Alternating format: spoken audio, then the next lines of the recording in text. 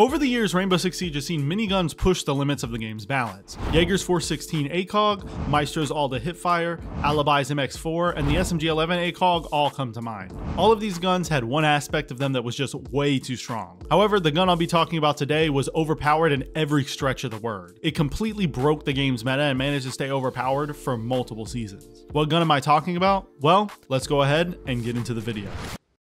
For the start of today's story, we must go back to August of 2017 with the release of Operation Blood Orchid. And this season was absolutely stacked. Due to the lack of content in Operation Health, Ubisoft decided to release 3 new operators, 1 new map, and 7 new weapons on these operators to make up for it. Most of these operators were released in an incredibly strong state, with strong gadgets and overpowered guns. Legion released with the ability to see all his goose through walls, they would deal damage to you when stepped on and over time, and he had access to an extremely strong SMG in the form of the T5 with low recoil and high damage. He really had no downsides, and he quickly became one of the most picked operators in Siege. However, despite him having a strong weapon at his disposal, he isn't the one we are talking about today. Now, you may think I may be talking about Ying, but Ying's gun really wasn't great. The main thing that made Ying so strong was the meta she released in. During Operation Blood Orchid, Glaz was extremely strong. He was honestly one of the best operators in the game, and Ying happened to synergize perfectly with him. But as I said, Ying being strong had nothing to do with her gun. However, the last operator that was released in this season had by far the most busted gun to ever touch Siege. That being Ela. Ela is widely considered to be the strongest defender to ever touch this game, and by some, she was the strongest operator ever released. Her gadget definitely has a small role to play in this. If you didn't know, Ela's Grismot mines used to disable your ability to sprint, make your walking speed significantly slower, your camera speed slower, she had access to 4 of her Grismots, and she could set off a 5th one when she was down. So at the time, she had one of the best traps in the game. But her gadget wasn't nearly as strong or as talked about as her primary SMG, that being the Scorpion Eva. At the time, the Scorpion had a 50-round drum mag, low recoil, and the highest fire rate out of any primary in the game. These problematic stats and her 3-speed rating allowed her to be a gunfight machine. Finding yourself on the other end of this gun was a damn near death sentence. There really wasn't much you could do against it, honestly.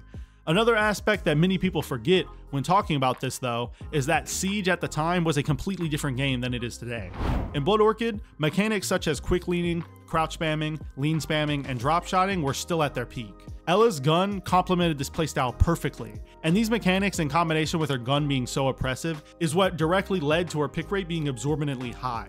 She instantly became the most picked operator on defense by a landslide. She was getting picked over operators like Old Jaeger, which goes to show how strong she truly was. Ela was out there breaking records, and she quickly became a fan favorite operator for obvious reasons. Montages and clips instantly began spreading online of players dominating with her weapon. It seemed like at the time, if you were a content creator, you were playing Ela. Bolo is a great example of this. I first heard of him during Blood Orchid because of the insane clips floating around of him dominating with Ela.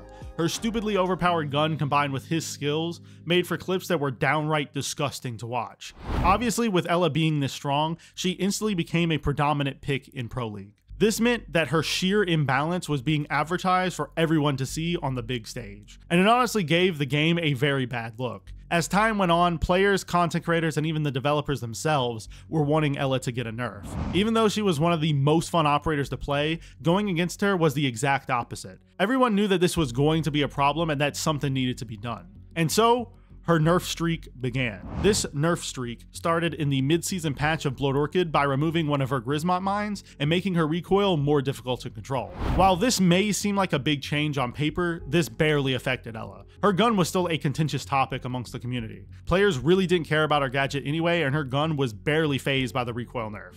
So Ela continued to be problematic and picked pretty much every round. However, this is when our next operation, White Noise, comes in. White Noise was a controversial season to say the least. It brought us Vigil, Dokubi, and Zofia, who instantly became beloved by the community. Specifically, Vigil and Zofia would see a lot of play in the coming seasons. However, the new map Tower would become one of the most hated maps ever created, and having no map banning system at the time made this hatred even more pronounced. However, what we're here for today is the massive Ela nerfs that were introduced in this patch. This included 10 bullets being removed from the Scorpion's magazine, leaving it with only 40 rounds. This wasn't that big of a deal for her, she still had a magazine size way bigger than the average defender or even most attackers. But the nerf to her gadget is what everyone was talking about. In response to Ela's ridiculously strong traps, they decided to nerf all concussion effects across the board. Ubisoft made concussion effects no longer stop you from sprinting, and they decided to reduce the amount of time the effects last from 7 seconds to 4 seconds. This made Ela's gadget so much nicer to go against. Before this change, walking into her mines would be a guaranteed death, so this change was unanimously welcomed in the community. However, despite all the nerfs, her gun was still carrying her to the top. Honestly, even if Ubisoft removed Ela's gadget entirely, people would still have played her back then. I don't think Ubisoft realized that people weren't picking Ela for her gadget. They were picking her for her good gun and 3-speed rating, nothing more. I must admit, it's impressive that even with all the nerfs she had received at this point, her gun was still allowing her to remain at the top. It just goes to show how overpowered the Scorpion was. Ubisoft really needed to shift their focus from Ela's gadget to her gun. However, it would take them a bit to realize this. So throughout the entirety of Operation White Noise, she continued to ravage the community. However, things would change with the release of Operation Chimera. As I've said multiple times in previous videos, Operation Chimera was an extremely good operation. We saw the best event in R6 history added into the game, that being Outbreak, which was so good that they even made a spin-off game entirely around it. Now, it didn't do very well for a multitude of terrible decisions made by Ubisoft, but it's still worth mentioning. On top of this great event, we also got 2 new operators in the form of Finka and Lion, who went perfectly with this new event. The sheer amount of content in this operation was quite impressive, but that isn't what we're here for today.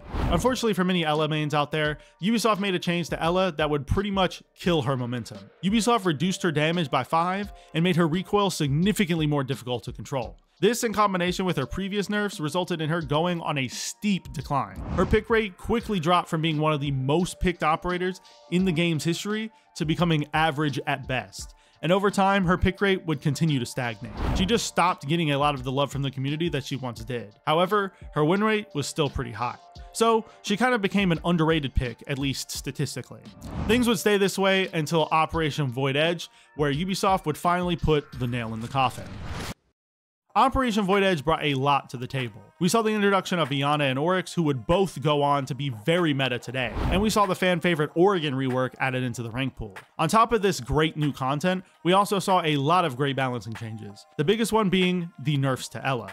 The nerfs that were brought to her in this operation would finally kill her reign of being at the top of the win rate charts for so long. She received 4 major balancing changes in this patch, all targeted at making her recoil difficult to control. This included making the reduced recoil at the start of a burst last for less time, increasing her vertical recoil, increasing resettle time after a burst, and faster uptime to increase vertical recoil. After these changes were added to the live build, her gun instantly became the hardest gun to control in the game. It was up there with guns like the SMG-11 or even the modern F2. It also didn't help that most of the Scorpion's recoil was horizontal, making it literally impossible to control no matter how good you were. She immediately saw a huge drop in her win rate, meaning that the operator that was once the most picked operator on defense was now a niche operator at best. Now you may be thinking that that's where this story ends. Well, a recent update that just came out buffed Ela's gun massively, and she is actually a pretty good operator now. That update just so happens to be Year 8 Season 1, also known as Operation Commanding Force. Commanding Force is a very recent operation, but it didn't bring us very much content. Commanding Force only really brought us a new operator in the form of Brava, which we're all familiar with, and outside of that, we only really got balancing changes. The most important of which was the change to barrels. In this update, the muzzle brake and compensator got huge buffs, making them actually viable for running on a lot of guns. Now I'm sure you're wondering, how does this have anything to do with the Scorpion? Well, this is because Ela's gun benefited massively from the buff to the compensator. As I said before, most of the Scorpion's recoil is horizontal, and now that the compensator is much better at controlling such recoil, her gun has become a much more viable option. On top of this, the recent removal of Smoke's shield makes Ela look like an even more viable option, since she is one of only a couple of operators with one left. Honestly, despite popular belief, I think Ela has gotten a lot better recently. Her gun and loadout is still a shadow of its former self, but at least she is viable nowadays. Will she see the kind of love that she deserves? I don't know, we'll just have to see. But as of right now, I think she's definitely an extremely slept on operator. Anyways, hopefully you guys enjoyed today's story of the gun that broke Rainbow Six Siege. If you did enjoy today's video, I make Siege content just like this twice a week, so go subscribe to the channel and follow me on Twitter if you don't want to miss the next upload. If you want to see more of me, go follow me on Twitch because I'll be going live roughly 2 hours after this video goes up. And hopefully, I'll see you there. If you want to watch another video just like this one, a video popping up on your screen right now where I talk about the season that changed Siege forever. I'll see you next time, friends, and peace.